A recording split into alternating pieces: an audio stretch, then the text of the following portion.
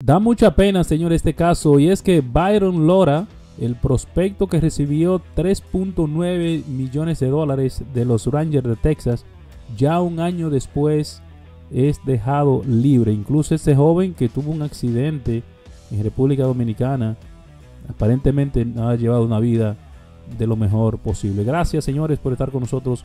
Un fuerte abrazo reciban de parte nuestra. Que Dios les bendiga a ustedes y a los suyos. Así es, los Rangers de Texas terminaron oficialmente su asociación con el jardinero Bayron Lora después de que la MLB por un asunto de disciplina suspendió al jardinero de 20 años de conformidad con su política de las grandes ligas. Lora, quien recibió un bono de 3.9 millones de dólares en el año 2019 por parte de los Rangers de Texas, no jugó en el año 2022, mientras que las grandes ligas realizaba una investigación sobre él.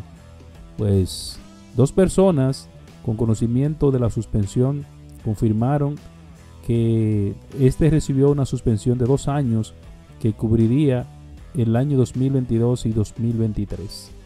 Lora pasó toda la temporada en la Dominican Summer League en la lista restringida en el año 2022. Como tal, a los Rangers no se les permitió liberarlo. Pone fin a una asociación problemática de 3 años.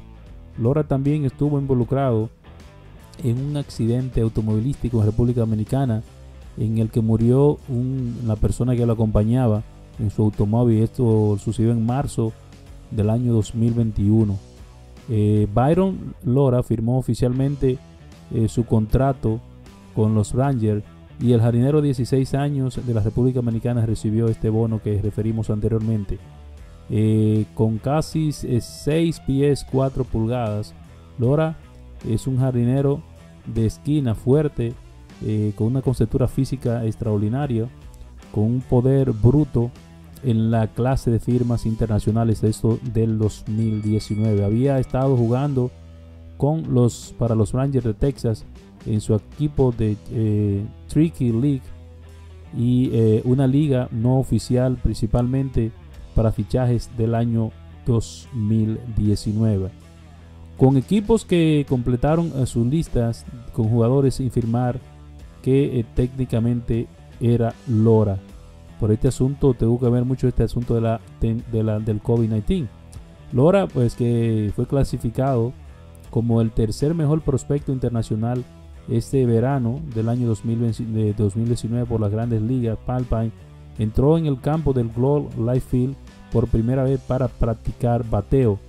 En la sesión de una tarde de esa ocasión se unió a Joey Gallo, Nomar Mazara y Danny Santana.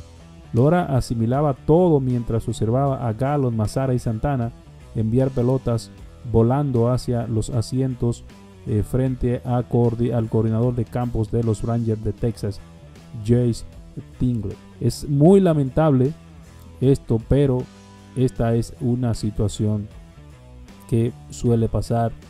Muchas veces estos jóvenes no tienen esa capacidad para lidiar con situaciones como estas. Quizá ese tanto dinero que le han dado pudo haberle afectado. Pero lo peor es esta situación, que hoy por un asunto de violencia doméstica haya tenido que dejar el béisbol, o mejor dicho, el béisbol lo haya tenido que dejar a él por un comportamiento quizá no apropiado. Señores, muy lamentable esta situación. Gracias por estar ustedes con nosotros. Reciban de parte de nosotros un fuerte abrazo y que Dios les bendiga.